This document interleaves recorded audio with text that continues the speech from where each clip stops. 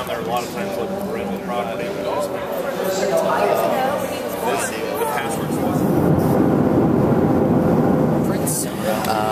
we've got a row full of construction team, awesome guys, filling out the customs entry form to Haiti. And now we're just waiting in line to get through immigration. The truck, which is always a fiasco.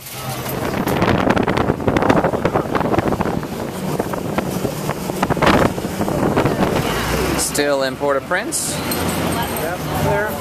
Still impatient. Now that's two riding up front on our way to Kenscom. I was just thinking about the passport. Community Center, the new depot.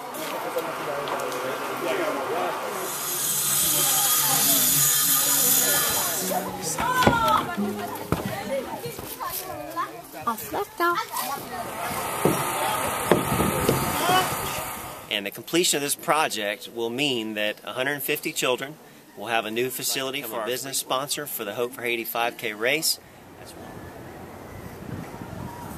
Being able to see the community that is in Chauffard